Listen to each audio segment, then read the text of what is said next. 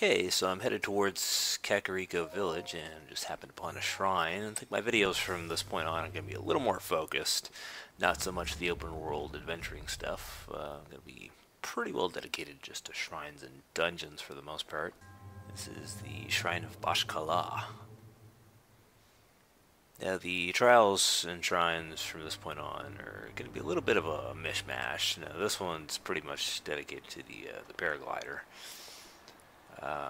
It's not necessarily just going to be skills that you've acquired throughout your journey. As you can see, it's items as well. Didn't pull that one off so well. There.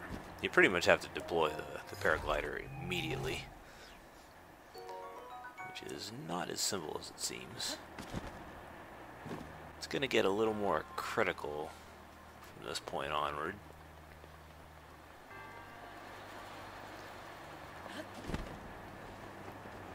So I managed to pull it off pretty good there. You can actually stop gliding if you hit the B button while you're gliding in motion.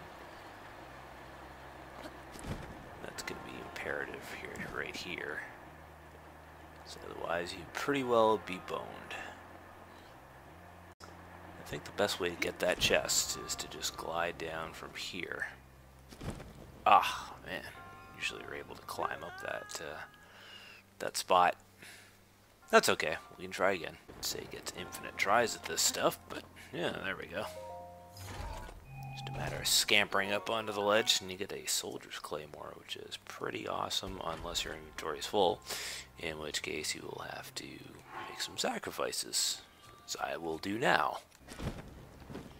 Okay, so this platform here is really just a means to get back to where you were.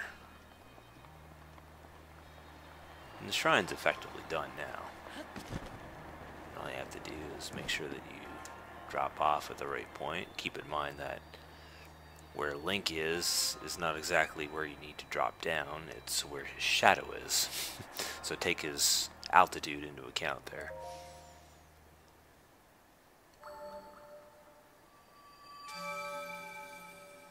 That's going to transport me back to the surface, and I can show you exactly where this shrine is located. It's not too difficult to find if you're headed towards Kakariko Village. It's just located at this area here, among right before the bridge, actually. Odds are you'll be taking this bridge before you get to the Dueling Peaks, way up there. And since we can see a shrine from here, I'm going to mark it. Yes, indeed. Probably be a little bit tricky to get there. We can worry about that later.